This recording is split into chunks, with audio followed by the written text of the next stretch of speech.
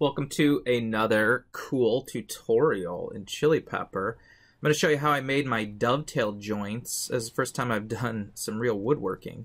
Usually I'm using acrylic or aluminum. You can see the final milled out dovetail joints fit perfectly together. And here is the design in Fusion 360 that I used. The first step is to mill the left side. But before you start milling it, you've got to make sure you set up your correct Z0 and X0. So for doing that, I'm going to use the Super Touch Plate widget in ChiliPeppr. It just got updated with some new features by one of the members of the community. And here I'm just making sure my feed rate and my end mill diameters are correct. I got to make sure I measure my Z touch plate. You'll see it's 19 millimeters. And then I'm measuring the width of my vise because that 25.5 millimeters is going to be the offset for that touch plate. So I enter the 25.5 and the 19. Once I probe it, I should then get the exact 0. So I'm going to go ahead and run the Z. Make sure to test this. You'll see in my first test run I forgot to actually put the clip onto the end mill, so good thing I tested it. And then I'm probing the X side, bringing it back and putting in the piece of wood, and then just testing out that I got my 0 correct. So I'm going to go ahead now and actually run the left side piece. You'll see in the lower right corner I actually put a little overlay of the Fusion 360 design so you can follow along on which piece I'm milling. This entire piece actually will fit in my CNC machine, so I can mill the whole thing. That's important because on the longer pieces, the front and the back pieces, I have to do each end separately because it wouldn't really fit on my machine. So I'm just milling a pocket here, and then I'm milling the dovetail joints at each end. In the final pass, you'll see that it actually cuts the board off. That will give me my exact length for that piece. And then we'll move on to step 2, which is to run the exact same G-code, but mill it out a second time. And that's because the right end, as you're seeing in the lower right corner overlay image that I put in this video, that is really the identical piece to the left side. It's just rotated. So you don't even have to go generate any further G-code. And so you'll see I'm getting that pocket milled again. I get those dovetail joints.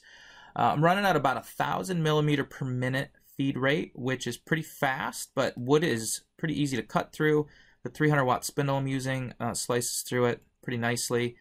And now step 3, we're going to do the back left corner. So again, this piece is too long for my CNC machine, so I've just got to do a corner. And so you see that the G-code's pretty simple for this operation. You can eyeball your Y position, and I did do just that because it doesn't matter what your Y is when you're doing these first pieces. It will matter what your Y0 is for doing the other end. So again, I'm doing the front side piece now, exact same G-code. I'm eyeballing my Y0 and just getting this cut out. The next operation on this piece of wood is where you've got to make sure that your Y0 is correct.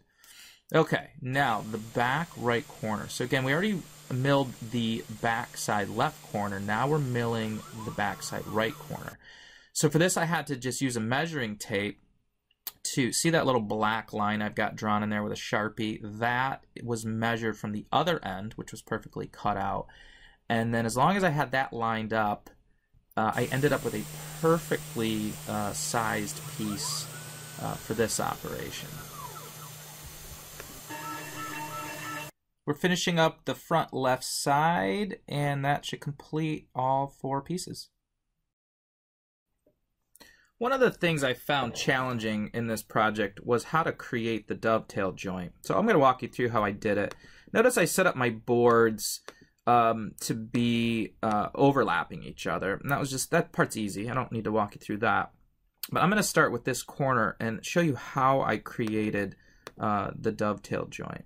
So let's go ahead and start drawing a line. Actually, I'm going to draw a rectangle on this lower corner just to kind of get my bearings straight. So I'll go from here to here, and that looks correct, 37.7 on both. And then I'll draw a line through the midpoint. That little triangle indicates you're on the midpoint. And then I need a line here so I can get a midpoint as well there, because I want my that's just 37.7. I want my dovetail joints to just kind of jut out half of this distance.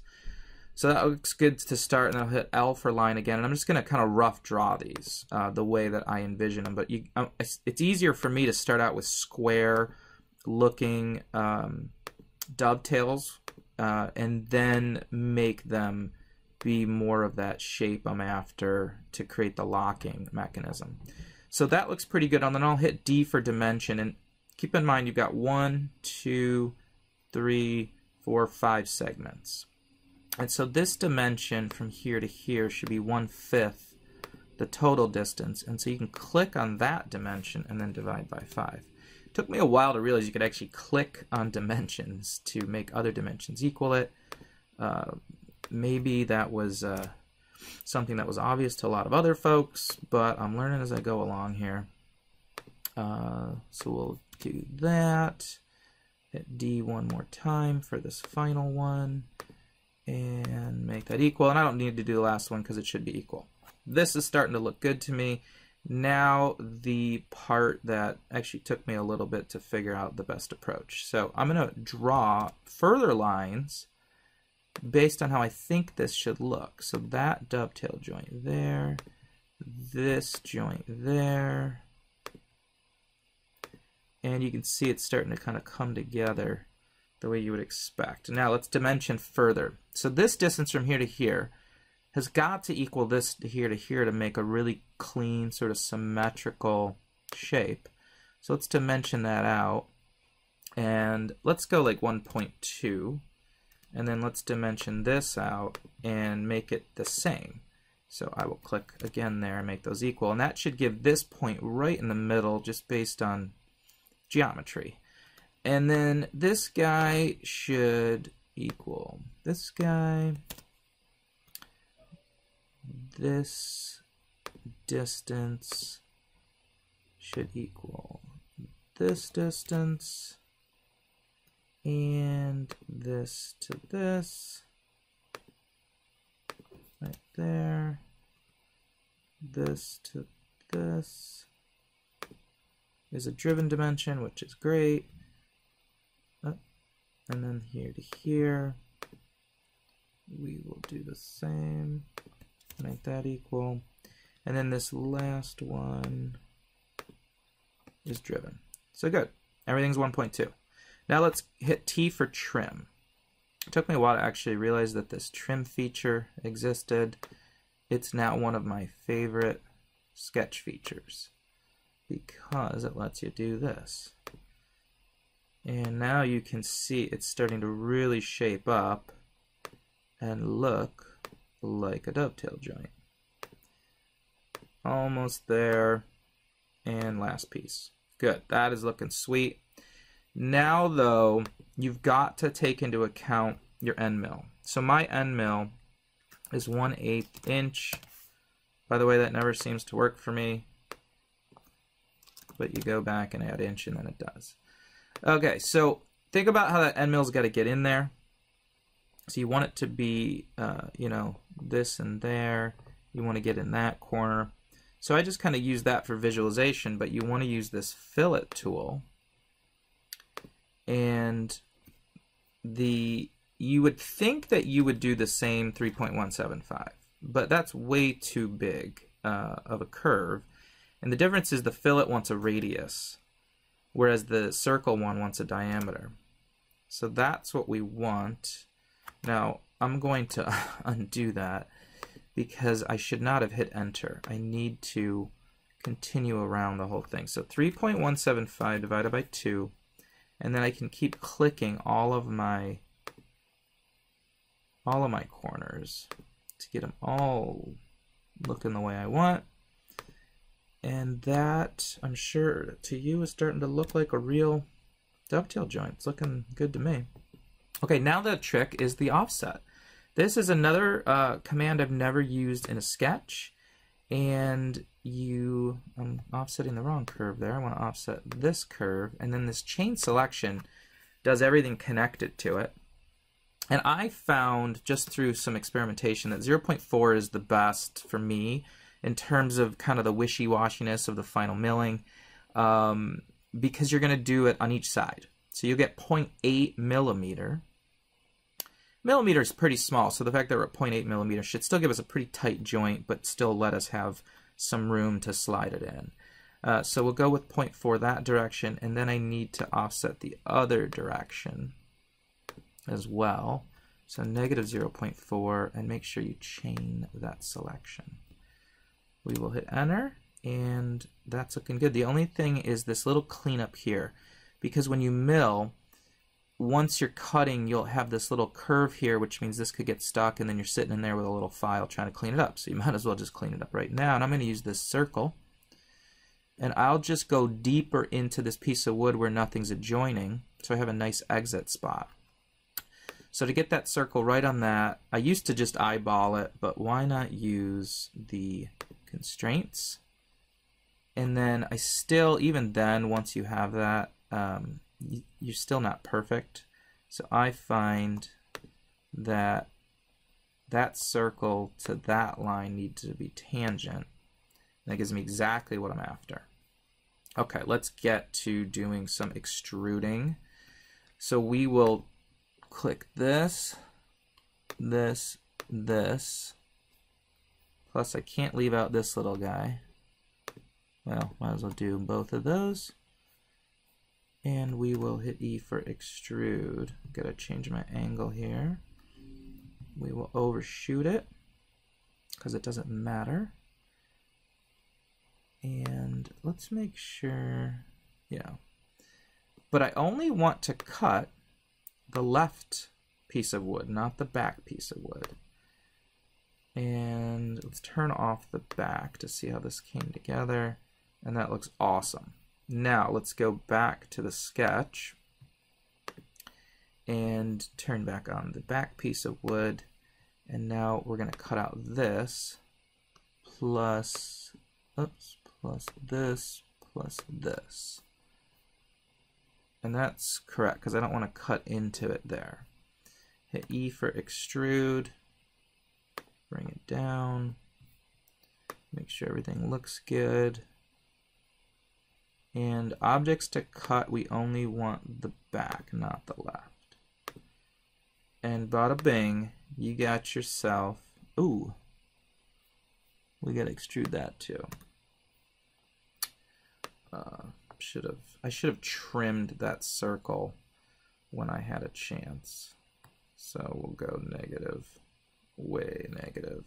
And I should only be cutting the back. Okay, good. Yeah, we got ourselves a really clean looking dovetail joint that should take glue nicely and fit in there with plenty of clearance.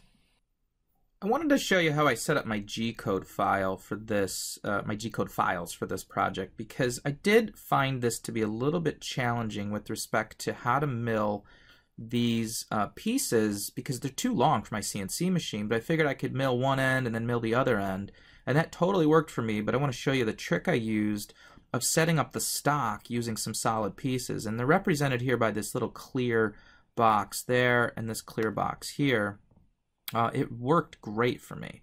And so the first thing I did was the left end, that was easy. Now my piece of wood was longer than it. It actually extended this way, and when you run the milling job, you end up completing it where you get a final cutoff, and you get an exact length of an end. Now this worked great for me because of course this fits on my CNC machine. This part wasn't clamped very tightly. The clamp was over here. So this had a little bit of looseness on it, but not enough to worry about for this project. And then the back left side, this is the first time I used this technique, and it worked great. You'll see that I'm only getting paths where my origin is right here, and it didn't matter where my Y was. I could just eyeball it. So I didn't have to get a perfect 0 on my Y, because wherever you start, you're going to end with right on this spot. You know, you'll end right here. So whatever you eyeball, you're fine. You just end it with wood cutoff. The trick would be how to get this end to be exact, and I'll kind of tell you the technique I used. The other thing too is because this was all symmetrical, I could just generate Gcode for this piece once but run it twice. And same thing here, generate the Gcode for this but run it over here on this piece. So that was the second Gcode file. And then the third Gcode file, which is sort of my final little technique, was, I had to do this path right here. But the trick I used was to, I'll show you, measure from this point to this point, and that was 56.6 centimeters. Because I had this end milled perfectly, I just used the measuring tape to draw this, or measure this line, and just, with a little bit of a pen, like a Sharpie, mark that as my Y0. And so that just became important to line that up correctly. I eyeballed that, but I did it pretty precisely, because once you mill that, you should end up with this 0 point to this point, from this point to this point being exactly the distance you're after to get the correct length. So using those three techniques, as you saw in the video, the final piece came out perfect. And then last but not least, this little pocket area I just did manually inside ChiliPeppr using the zigzag macro, and I just sort of manually brought it down to the depth because I just didn't feel like generating Gcode in Fusion 360 for that part. Thanks for watching, and here's the final piece holding up the dollhouse. Go make some of your own cool stuff in ChiliPeppr. Heck, it's free and all open source.